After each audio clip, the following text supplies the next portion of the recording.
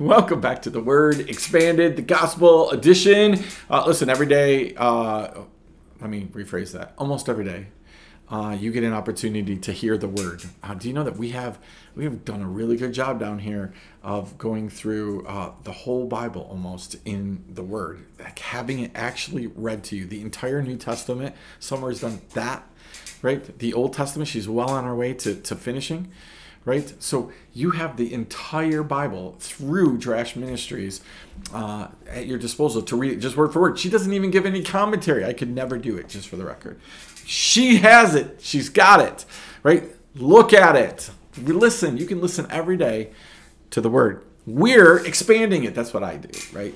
That's where I add my commentary. So here we go. Matthew chapter 5, verse 31, 32. It was also said, whoever divorces his wife, let him give her a certificate of divorce. I say to you, everyone who divorces his wife, except for the ground of sexual immorality, makes her commit adultery. Whoever marries a divorced woman commits adultery, right? Listen, this is a concept we talk about all the time, right? In the 80s where I grew up, if you were divorced, you didn't serve in church, period, right? It didn't matter what the reason was, right? It didn't matter whose fault it was. In the 90s and after that, it became about whose fault was it. So we did these investigative committees in church to try to figure out who was at fault so we could decide which one of the two could continue to serve in church. Mind-blowingly dumb, but really smart people came up with that idea, right? We're going to investigate and we're going to decide, right? It kind of goes against the whole forgiveness thing, kind of goes against repentance, kind of goes against a whole bunch of stuff. By the way, we didn't do that for people who are addicted to gum chewing and things like that, right? We didn't try to figure out, whether they should serve in the church anymore or not. Right? But we got this whole concept of divorce. People got the scarlet letter for divorce. Right?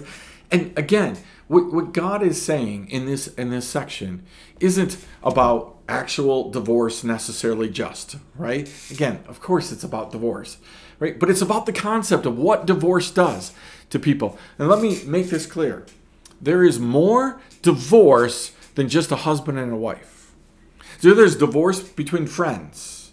Right? You can have committed to walking your life out with somebody. You can be walking out your life with somebody, and then you can get divorced from them. And do you know what that does? It wreaks havoc in friend groups. It wreaks havoc in churches. It wreaks havoc all over the place at work. It wreaks havoc. Just as much havoc as getting an actual divorce from a spouse does. Right? We get divorced from people, which means you are committed to somebody and then you decide for whatever the reason. Now, listen, again, we got all these reasons out there, right? All these great reasons for why we can get divorced from somebody. They let us down. They lied to us, right? You understand, Jesus made it super clear. You cannot divorce somebody because they lied to you. You cannot divorce somebody because they misrepresented something. You can't divorce somebody because they bought too many Swedish fish. You can't divorce somebody because of who they are, right? You can't.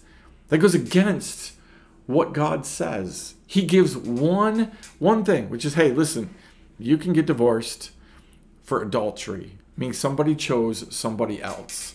Right? And we can look at that and we could say all the things that includes and all the things that doesn't include and whether it's a lifestyle. I'm not arguing any of those things. I'm simply getting you to think about this. This concept goes way beyond a husband and a wife. Right? Who have you walked out on? Who would God look at you and say, you've divorced this person and you had no right to do that? I say to you, pray for your enemies. I say to you, bless your enemies, right? I say to you, love your enemies, right? How do you love people, right? Correctly, right? The divorce thing, it's not the unpardonable sin. Sometimes God will look at things and he'll say, I never even thought you were married. We've talked about that down here. It creates great waves. I love it, right? We stand up in front of people and we say this, that those who God has put together, let no man asunder. That means that there possibly are people God didn't put together. I've actually probably married people that God didn't put together, right?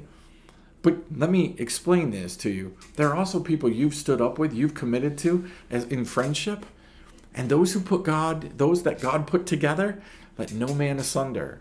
Be really careful about this whole concept. What are you? Who are you divorcing? Who are you throwing off to the side? And God said, yep, no, I didn't give you permission to do that. Right? Super, super important concept. God does not give you permission to get rid of people. Right? No matter what they do to you. He doesn't give you permission to get rid of people. You might actually get divorced from your spouse, like on a piece of paper, and you still have to pray for them, and you still have to love them, and you still have to be in relationship with them. Last thing, just because it's pet peeve and I'm on a rant. Here we go, right? God doesn't give you permission to love anybody from afar, just for the record. It's Christianese that makes sense up here to us. I don't like you. I don't want to be around you. I've determined that you're dangerous to me, that you got problems, right? You hurt me, all of these things. So I'm going to love you from afar. If you can give me a single example in the Gospels of Jesus loving somebody actively from afar, and you can't give me the God's in heaven thing, right? Because God is in heaven and he loves us still close. You can give me a single example where Jesus said, I got to love you from afar. You're toxic for me, right? That's a problem, right? It sounds great. It sounds great up here. And you know what it's all about? Protecting yourself. And if you can tell me where it says love always protects itself, then maybe you sold me on it, right? But my Bible says love always protects the other person, right? It always protects. Treat other people the way you want to be treated. So again, if you want to be loved from afar by somebody, maybe you've got another example, right? But I don't know very many people who would like to be like, could you please love me from afar? Right? That's not what we crave. That's not what we want. Lots for you to chew on. See you next time. The Word Expanded, the Gospels.